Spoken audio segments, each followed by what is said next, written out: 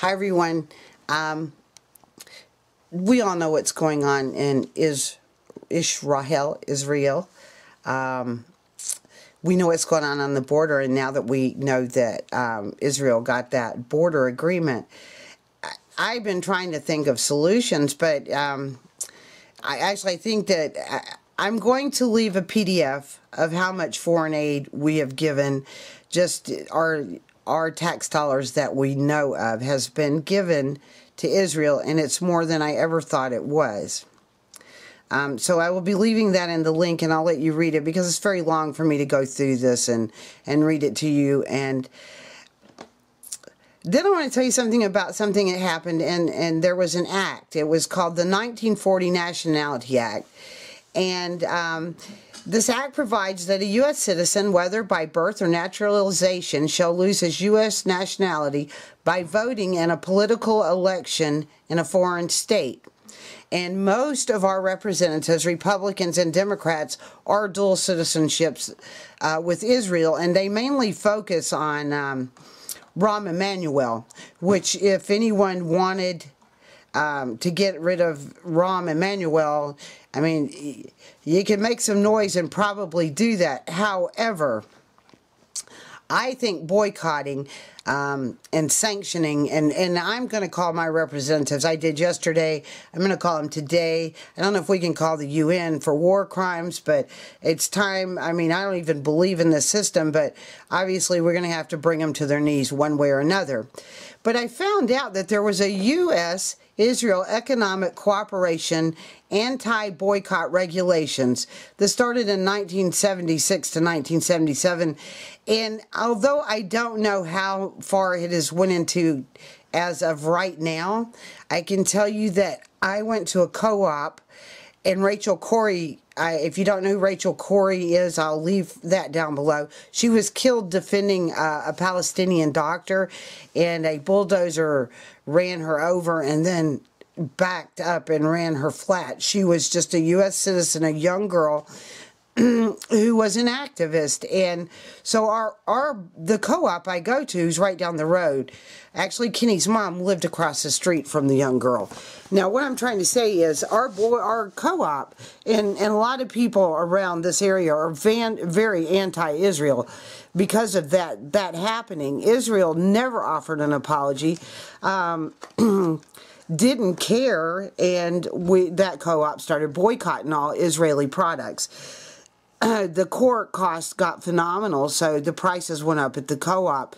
But people paid because they wanted to make sure this went through. This year, finally, I think a court of appeals said, yes, they can, we can. Our co-op can boycott Israel. That's how much power Israel has in the United States. Over one little organic co-op that boycotted Israel, we were taken, that co-op was taken to court several times and almost closed down. And all kind of mean, nasty things happened.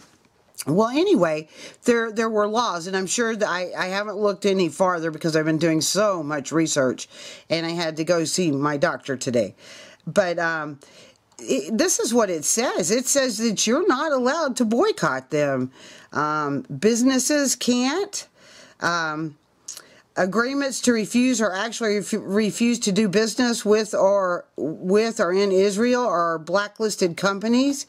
Agreements to discriminate or an actual discrimination against other persons. I understand the race and stuff, but if you are a small business owner and you don't want to send your product to Israel, that's your business. If you don't like the way they're conducting their genocide on Palestine, that's your business.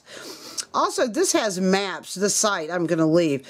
I hope you go through this site. It's called the Jewish Virtual Library, and it has maps, and this is what I'm going to show you. I'm going to pull up the maps if I can. I know they have state maps in here. That's not the one. Dadgummit, let me go back. I'll leave it on the, I think on the one where it shows the state maps. Okay, let me I'm going to turn my camera around. So hold on, bear with me. Right here, let me see if you can see. Let me just focus on this. U.S. Israel relations, state-to-state cooperation.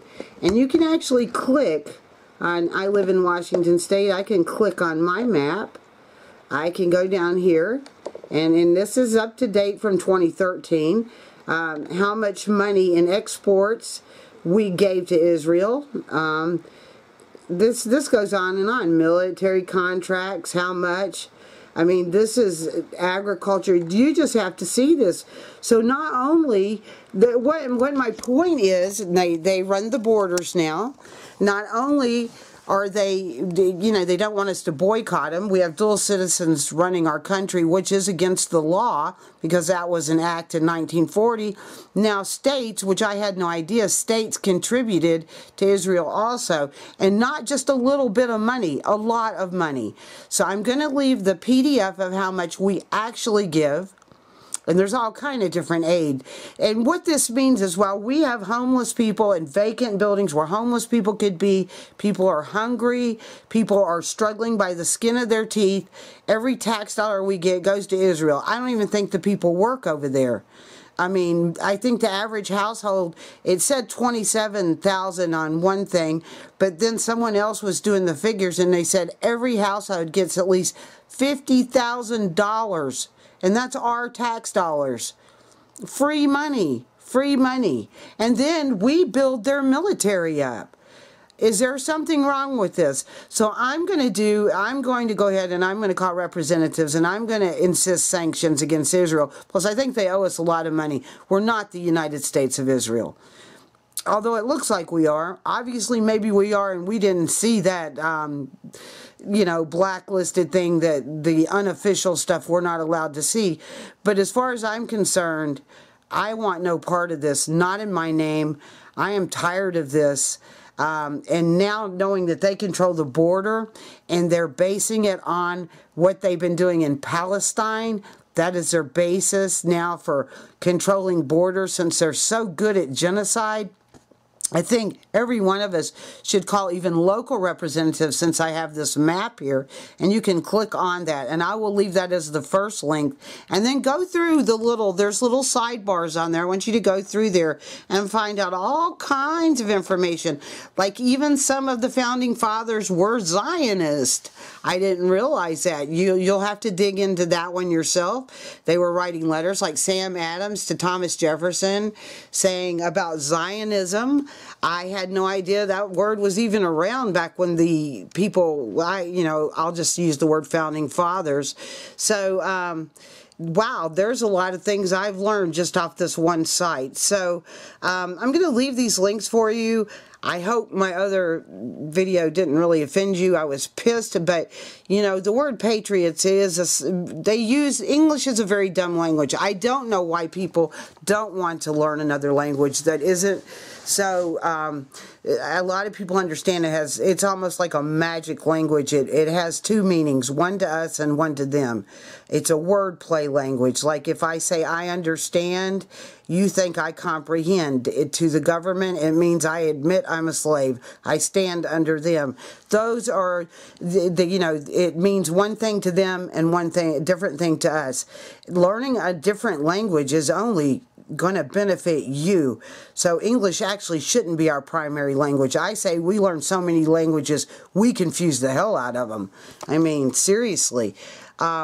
So anyway, I just wanted to put this out there, but please check these links below. This will frighten you. I'm not trying to frighten you because we've got to find solutions. And I say boycott, sanction, war crimes right now in Israel. And we've got to get Elbit systems off our borders. Love you guys. Peace.